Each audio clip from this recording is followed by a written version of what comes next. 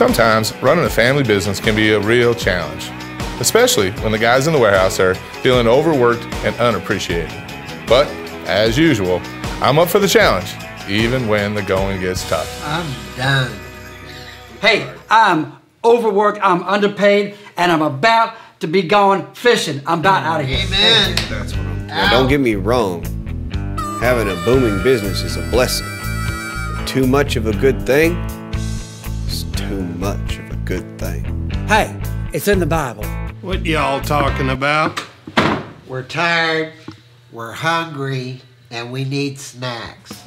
Yeah. Snacks. Lots of snacks. There has got to be a proverb about laborers who have been asked to do too much labor, or potter who has too much pottery to potter.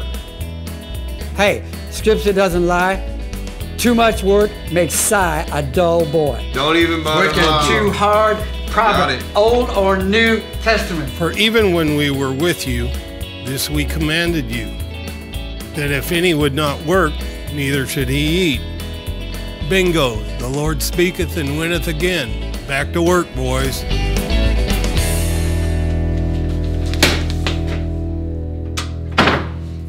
Does anybody know a good book on how to fire a family member? In the duck business, this is what we call a CLM. Career limiting move. It has come to my attention that production is down and goofing off is up. Now what I have here is the 10 commandments of warehouse productivity.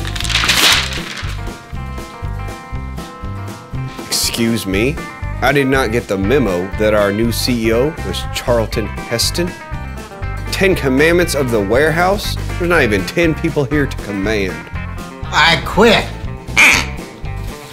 And I second that emotion, Jack.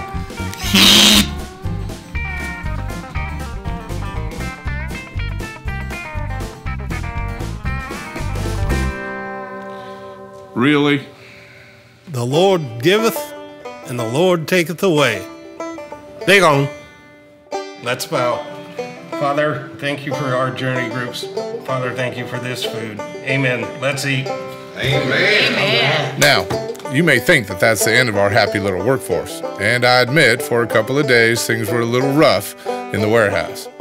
But what you don't know is that before all this happened, every one of our guys, me included, had committed to get together every Friday morning before work and be in a journey group together.